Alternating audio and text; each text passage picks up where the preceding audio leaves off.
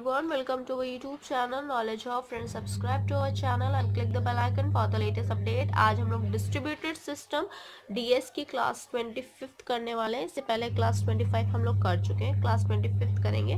Class 25 में बेटा आज हम लोग डिस्कस करेंगे डिफरेंस बिटवीन किसके बीच में, सेंट्रलाइज कंट्रोल के बीच में, डिस्ट्रीब्यूटेड कंट्रोल के बीच में और हायरार्किकल कंट्रोल के बीच में। इन तीनों के बीच में डिस्कस करने वाले हैं।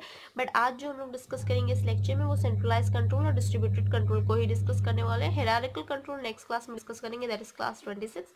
तो आज स्टार्ट करते हैं सेंट्रलाइज कंट्रोल से। स्टार्ट करते हैं पॉइंट पर। हमारा पहला पॉइंट है इन centralised deadlock detection. Centralised deadlock detection algorithm जो होता है, डिजिग्नेटेड साइट, एक डिजिग्नेटेड साइट होती है, इसे हम लोग कंट्रोल साइट भी कह सकते हैं, has the responsibility of the constructing the global WFG। उसके पास रिस्पॉन्सिबिलिटी होती है कि वो कंस्ट्रक्ट करे ग्लोबल WFG को और search for its fourth cycle, तो वो सर्चिंग भी करे अपने साइकिल के लिए।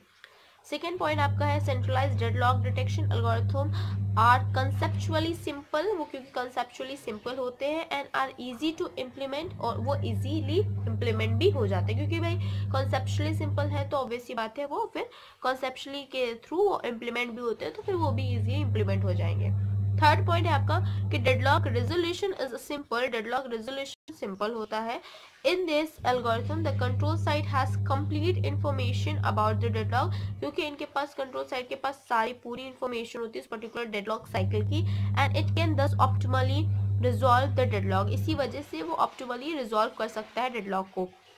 सेंट्रलाइज डेडलॉक डिटेक्शन एल्गोरिथम, जो सेंट्रलाइज डेडलॉक डिटेक्शन एल्गोरिथम होता है, have a single point of failure. उनके पास सिर्फ एक सिंगल पॉइंट होता है फेलियर का। ठीक है, ये आपका सेंट्रलाइज का डिस्कस किया। सेंट्रलाइज का एक पॉइंट और भी है, that is communication links near the control site. जो कम्युनिकेशन लिंक होता है वो आपका कंट्रोल साइट पे लिंक करता है and are likely B to be congested. वो कंजस्टेड होता है क्योंकि ऑब्वियसली बात है सारे उसी पे ही रिलेट करते हैं, because the control site receives WFG information from all the site. इसीलिए मैंने बोला आपको कि वो सारे साइट से आपका WFG के जो रिसीव करता है इन्फॉर्मेशन वो सारे साइट से करता है, इस वजह से थोड़ा सा आपका वो कंजस्टेड भी होता है।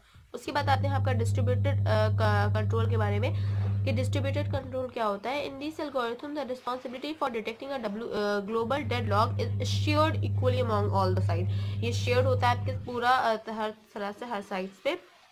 उसके बाद आते हैं आपका next point, that is the global state graph is spread over many sites. जो ग्लोबल स्टेट ग्राफ होता है वो स्प्रेड होता है आपका सारे साइट्स में, and several sites participate in the detection of global cycle, और वो डिटेक्ट भी करता है, सारे पार्टिसिपेट भी करता है ग्लोबल साइकिल को। अनलाइक द सेंट्रलाइज कंट्रोल, अगर सेंट्रलाइज कंट्रोल के अनलाइक की बात करें तो distributed control is not vulnerable. Distributed control vulnerable नहीं है to a single point of failure, वो सिंगल पॉइंट ऑफ फेलियर में। ठीक है, उसके बाद आते हैं कि distributed deadlock detection algorithm. Distributed deadlock detection algorithm जो होता है are difficult to design, difficult designing में होता है due to the lack of the global shared memory. Global shared memory उसमें नहीं होती डिस्ट्रीब्यूटेड सिस्टम में, इस वजह से उसका लैग भी होता है। तो क्लास इसके एक जो एक पॉइंट है वो मैंने अभी यहाँ डिस्कस नहीं किया, वो नेक्स्ट क्लास में डिस्कस करूंगी। क्लास 26 में मैंने बताया था आपको हायरार्किकल कंट्रोल भी उसी में डिस्कस करने वाली हूँ। तो क्लास आज के लिए इतना ही। Thank you, hope you enjoy this video. If you like this video please give a thumbs up and give your suggestion on a comment box. Thank you.